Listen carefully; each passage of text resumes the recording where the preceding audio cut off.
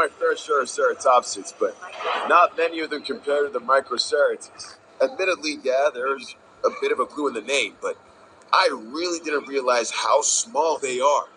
With that said, they may well be cute, but that doesn't mean they're mute, because they're certainly, how should I put this? Communicative little critters.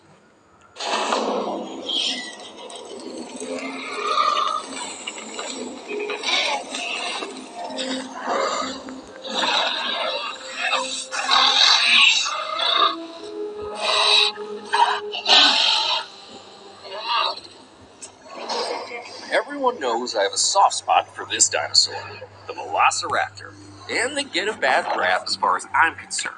But if you get right early enough, you can make real connections with them. Other than Claire, raptors are the most intelligent partners I've ever had. And like her, they can kill me in the blink of an eye. That's a joke.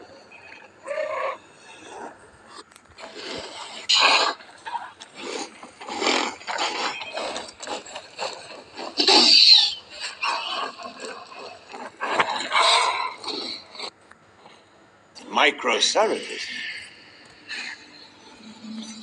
Microceratus.